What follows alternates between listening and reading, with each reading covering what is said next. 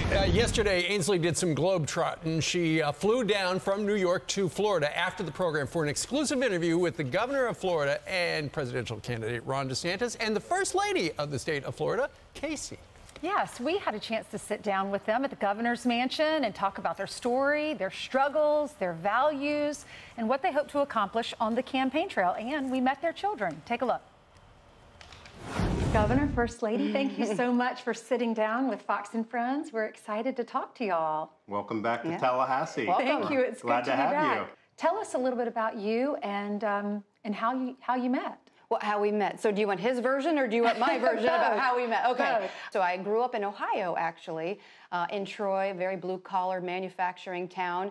And after I graduated from high school, I realized you can go south. It's warmer south. So I was in Northeast Florida. I had gone to college at the College of Charleston. And then after that, I went to Jacksonville, where I started working in television. I would do a report here and there. I produced. And then I ended up getting to be an anchor, which was pretty neat.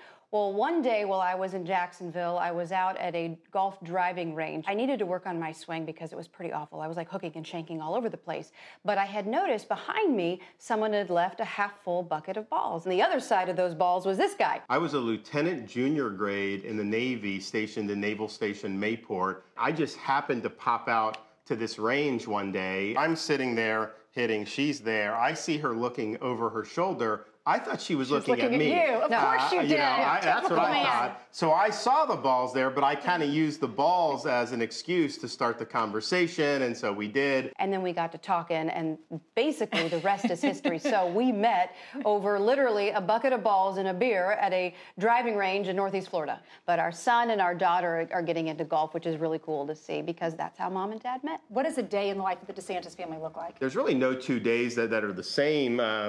Our kids, of course, are on summer vacation, so they're not in school. My son just did FSU baseball camp. We did tennis camp with the girls. But at the end of the day, it's just kind of like a team effort. We bring them with us on the campaign trail as much as we can. We just want to spend as much family time as possible. How did you decide as a couple that it was time now to run for president of the United States? So I would say starting in November of 2020, the number one thing I would get on the street is 2024. Our view is are you the one to beat Biden and actually deliver on this stuff over an 8-year period, to serve 2 terms? And we came to the conclusion that we were the ones to do it and to get it done. And so, there's no looking back. We both have this calling, and you probably know my story, right? About a year and a half ago, I didn't know whether I was going to see my kids graduate from kindergarten. So October 2021, you're diagnosed with breast cancer.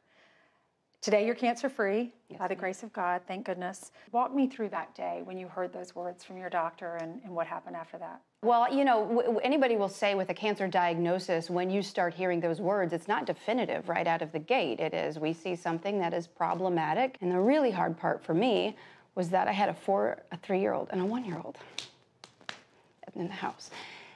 And it's like very, very difficult when you look at your children and they don't know. And Ainsley, to this day, they still don't know.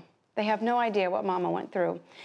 As a matter of fact, when I was going through 6 rounds of chemotherapy, 6 weeks of radiation, and 3 surgeries, couldn't really use my left arm a lot of times. So I told him, I was like, I just hurt my arm, because he didn't want to tell him. But through God's grace, I'm here. And this guy helped me more than you will ever realize. Well, we got a lot of outpouring of support once we made it public. People were praying for her. I remember the video, too, or the ad that you put out that was so touching. You said, who was Ron DeSantis? He was the dad who took care of my children when I couldn't. He was there to fight for me when I didn't have the strength to fight for myself. You just want to tell it from the heart. And I felt the need to do that because I was so tired of all of the hits he was taking, all of these false accusations about his character. Well, you've taken some hits too. For many, she's the brighter side to Florida's angry governor. For others, she's become America's Karen.